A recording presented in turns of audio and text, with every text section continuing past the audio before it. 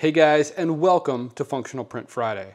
So what I've got on the bench this week is a spindle protector for the nose of the spindle on my lathe. If you remember, a couple videos back, we made this guy to set the correct tension on the bearings of my lathe that I'm rebuilding. And what I didn't really mention at the time was that a good portion of this design was actually based on the work that I'd already done for a spindle protector that I made for this machine, actually before I even disassembled it to rebuild it. When I made this piece, all I really had to do was just take my spindle protector design, flatten this off here, and then add essentially the spool to the front of it, and a couple other features to retain the string and stuff like that. If you're interested in this and you didn't see that video, I will link it down below, or you can also just find it in my videos list. So what's a spindle protector? Well, I'll tell you what, let's go over to the lathe. I think it'll make more sense if I show you. Okay, we're over here at the lathe, and right now the lathe has a chuck installed on it. This is a 3-jaw chuck, and in fact the jaws aren't on here right now, but this is currently mounted on the spindle of the lathe. So I can remove this chuck. So let me do that. I'll show you what I mean. So the way that the chuck is retained onto this particular type of lathe is with an L style spindle. This is an L00 spindle. So there's a large nut here that moves and will actually, it essentially drives the chuck off of the spindle nose. If you watch as I turn this, it's going to push this chuck off the spindle nose. This chuck is heavy, so I need 2 hands here. Let me set it down.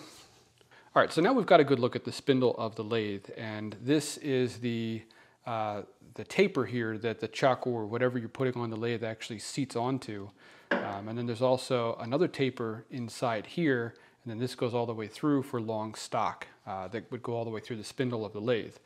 And then we've got a large nut on here, and this is on here. This does not come off. There's a bolt that we can remove here and a key on the back that would allow us to take this off, but this is intended to stay on here.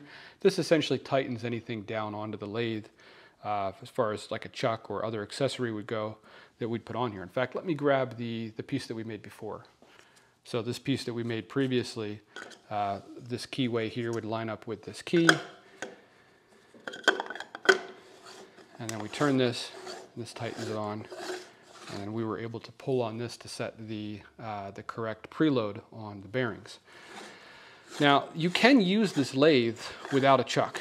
If you wanted to use collets on this lathe, Boxford, the company that manufactured this lathe, supplies this adapter sleeve that goes into, you can tell by the taper on this piece here, it goes into a taper on the inside of the spindle, and then you would use a collet on the inside here.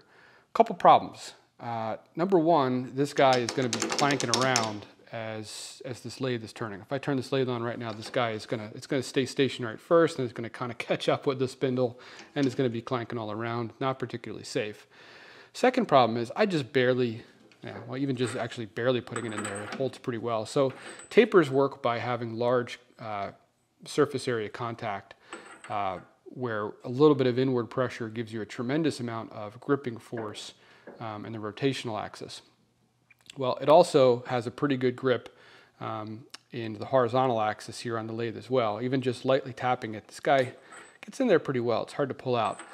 And if I was actually using this for a collet, I would need to give this, well, I wouldn't whack it with a hammer, but I'd take it and I'd give it a good knock into there, just with my hand. I'd just force it in.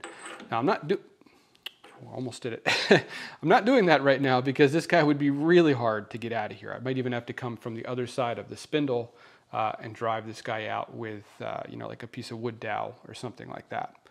So how can we solve both these problems? Well, that's where the spindle nose protector comes in.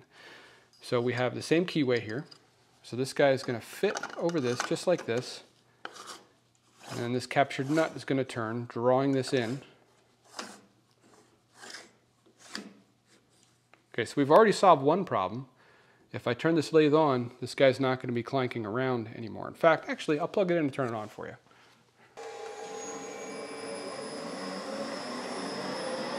All right, so you can see with this guy spinning up, this isn't clanking around at all. We have no dangerous movement up here in the area of the spindle of the lathe.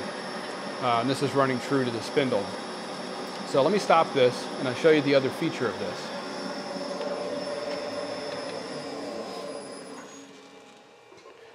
So now when I take this adapter here that we would use with collets in this lathe and I give it a knock in there, I'm not going to be able to pull that out. Just with that little bit of force going in there, this is now in there. I'm not going to get this out just by pulling on it with my hand or working it back and forth. I could probably drive it out from the other side of the spindle that you can't see over there.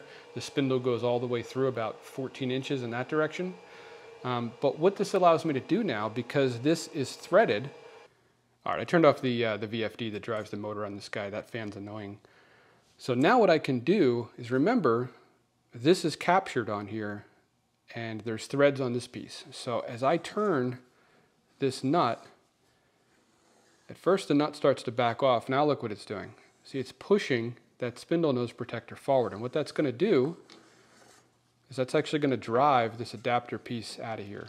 And here, let me put this in back gear so that it essentially locks up the spindle. And now as I continue to turn this, it just popped. What that did was drive this piece out. I'll show you again. So that's where it would be when I'm running the lathe. Knock this guy in.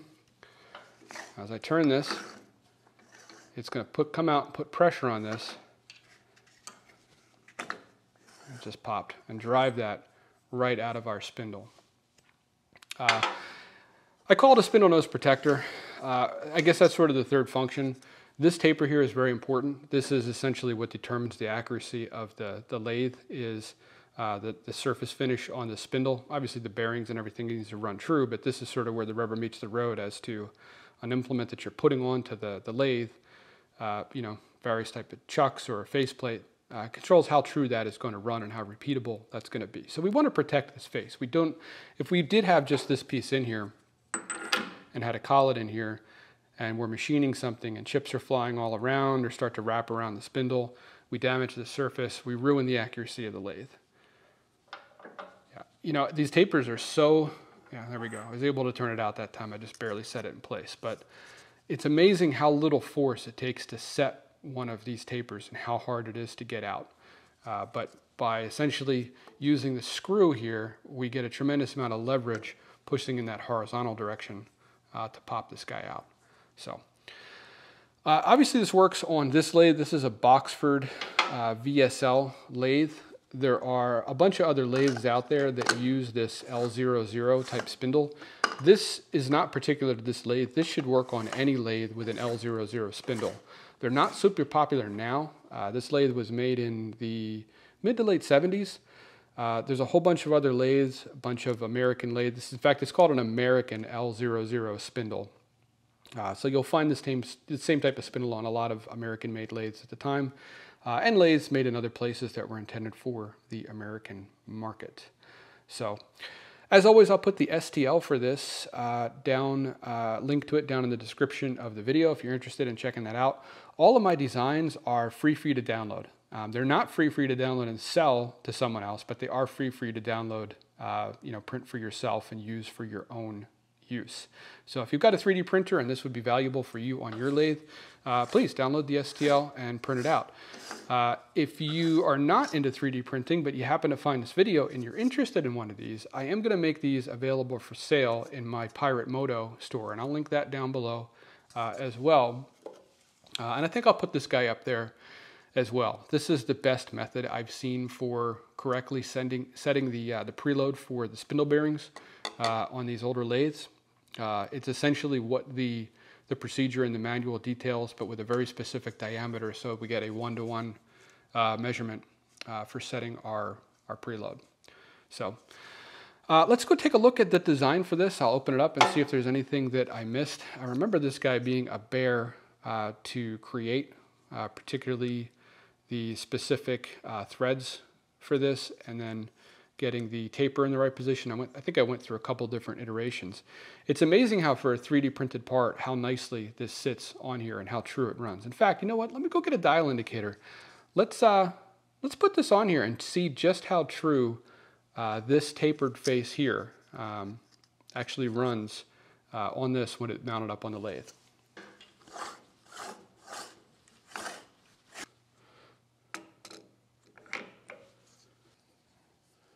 gonna do my best to get this as much in frame as we can. Set our preload. So can you guys see that face? All right, there we go. So I'm gonna turn the spindle. We'll see how much run out we have on this 3D printed part. So I see a lot of bouncing around just on the surface finish. But I'm not seeing more than 0.02 of an inch. And honestly, I think a lot of that surface finish, it'll bounce to 0.02 on either side, but then comes back to within 1 thou. Yeah. So this printed part, you know, just plain old default profile, it is a 0.1 layer height. And this is run on a Prusa i3 Mark III, but we're within, if we don't count the aberration from the surface finish, we are within 2 thou total included run out on this part, which is, honestly, I think it's pretty impressive. So let me know down in the comments if you guys haven't done anything similar like this, done any custom tooling or adapters for either lathes or milling machines. I feel like I'm just kind of scratching the surface with this. And I've got some ideas on getting even better accuracy. I've had some thoughts about, particularly for some things for the mill and other parts where a plastic part would suffice from a durability perspective, but the accuracy is really key. I don't see why you couldn't essentially get close to on dimension with 3D printing and then actually machine it to a very tight tolerance.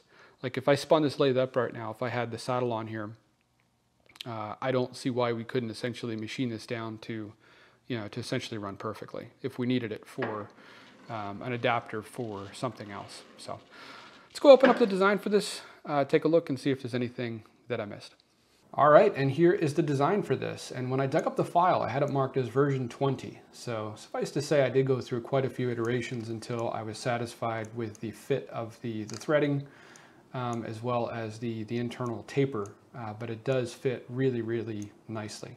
The thread draws it right down onto this taper, and I have the same relief in here to match that chuck that I had that I took dimensions off, and the keyway here as well. I designed this back in 2019. It was one of the earlier, more complex designs that I did while I was learning SketchUp Make. And I think actually this is the design that I did that I learned the feature of, you can draw like this feature here that gives you sort of the grip on this outside dimension. You can draw it once and then say how many duplicates of it you want and how many degrees of rotation you want each one on, and the circumference that you're putting it on. So I only had to draw, just as an example, this feature to give you grip on here one time, and then essentially just filled it in all the way around. And then I also added sort of a tag here on the side that defines that this is for the L00 spindle taper, and that is recessed in here. You can see kind of from the side view there. And then we have a nice large flat surface here on the top to push that adapter piece out of the spindle that is used for collets. This guy is not printed solid, but it is printed with, I think I did this with 3 layers and quite a few solid layers on the top and bottom, so that we get a lot of strength in these threads, because we're counting on these threads to generate the horizontal force to push against the spindle adapter with this face out here. And then we also need that same thickness out here on this face to be strong. The overall design of the part, you know, it does have a lot of strength. Both the threaded section down here and this part up here is pretty thick. In fact, here, if I turn on hidden geometry and we knock out a couple of these pieces here, you can see we have quite a bit of meat all throughout this part. So your infill doesn't necessarily have to be that high, but you do want some nice wall thickness just for strength, where we're pushing against essentially the ramp on these threads and we're pushing against the face out here. Again, if you don't have a 3D printer and you're interested in getting one of these for your lathe, check out the links below. I will make these available on my site. It's probably the #1 question I get on these videos is where is the STL, and also do you sell the print? And yeah, both of those are an option. I don't sell very many of my prints. I don't think there's that much of a market for it. But I will make this one available for sale, and the STL will be available for free download for non-commercial use. So guys, thanks for tuning in and hanging out with me this week in the shop and taking a look at this design. I do a new video like this every single Friday that features something that improves an existing product or might be, a completely from scratch design. If you're into that sort of thing, hit that like button. It's going to tell YouTube that, hey, that's what you're into. And if you want to see more of me doing this type of stuff, hit that subscribe button. Guys, if you do, I'll see you next Friday.